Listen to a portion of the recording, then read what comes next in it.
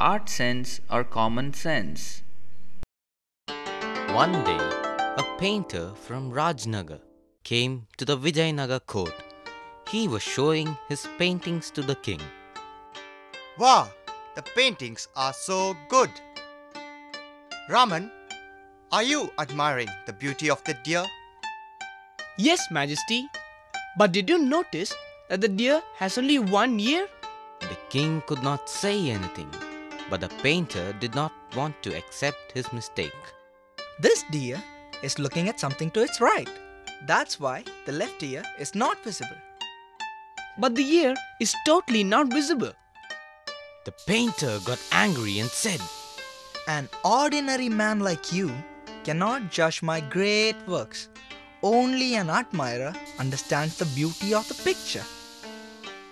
Raman wanted to prove that the painter had committed a mistake. Your Highness, I would like to show you my paintings. The king understood there must be a trick behind this and waited eagerly to see what Raman was to do. Sure, Raman. I shall come with a guest to see your paintings tomorrow. Next day, the king and the painter went to Raman's place to see his paintings.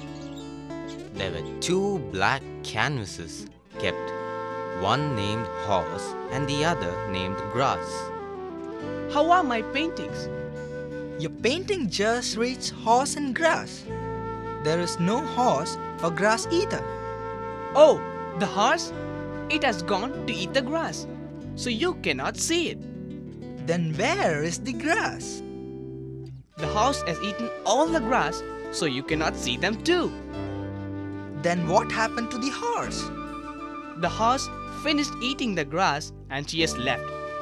You see, we need to be an admirer to understand the art of painting.